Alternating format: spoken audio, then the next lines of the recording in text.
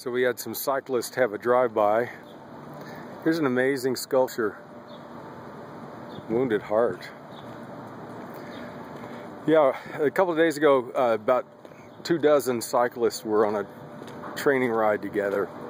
And in the oncoming lane, somebody in a pickup truck, the kind of vehicle it was doesn't matter, but pickup truck crossed the line in a deliberate move to intimidate or create space or something. You know, don't know what it was in somebody's mind, but it was a deliberate move and startled the group. The lead rider, in a moment of untrained panic, even though he was at the head of the line, moved abruptly. Somebody went down, went to the hospital.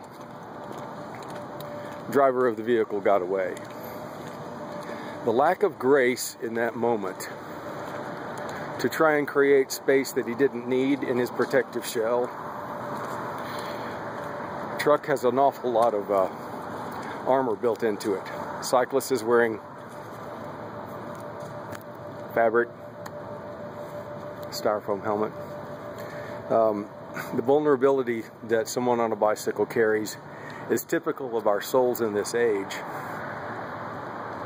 What I will say is that everyone gets to tell their story, and life is not a cartoon. We may have been raised on hitting each other on the head and bouncing back, having our lives redrawn by some creator, but it actually hurts more than that. For some reason, the body-soul-spirit unity is yet to be fully comprehended by this age. They think that it's a cartoon, a toy, a game, and it's not.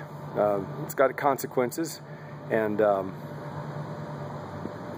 as we learn to take care and watch out for each other, we'll make a big difference. Life is not a cartoon, and we will get to tell our story. Even the driver of the car is probably telling someone what he felt about it. But to be intimidated by 24 people on bicycles is, if we think about it, a little bit lame. Everybody being comfortable with their story and watching out for the other person will make a difference. We protect those who need the protection. They will live a life of liberty. And in that liberty, there is grace.